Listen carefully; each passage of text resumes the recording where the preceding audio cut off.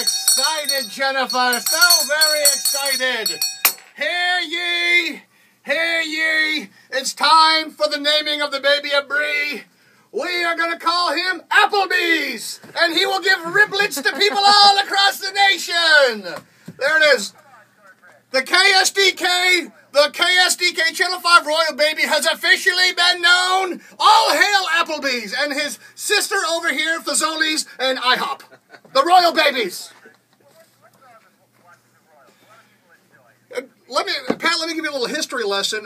Back some hundreds of years ago, we threw a bunch of Starbucks in a Boston Harbor to get rid of the British people so we could do our own thing. Do you remember that? And we won a war, and then we went on. We don't wear these anymore because we made that stuff. What's that bald stuff called, Mac?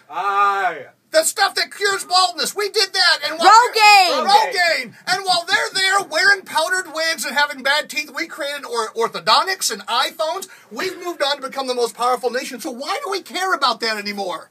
That's what I ask you. They do have good morning manners, unlike us, but they got big ears like satellite dishes. And our leaders, oh wait a minute, our leader does too, got big ears like satellite dishes. What I'm basically saying, though, is we have moved on. Now, ladies, I understand about the wedding thing because from babies, Disney tells you you're a princess.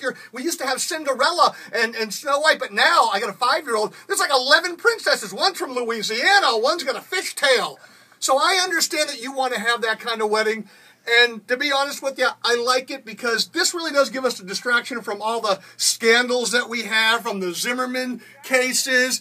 It makes us, but I hate that Matt Lauer is the one that's telling me I have to love this. It's all about Matt Lauer and his people going down there eating crumpets. But I enjoy it.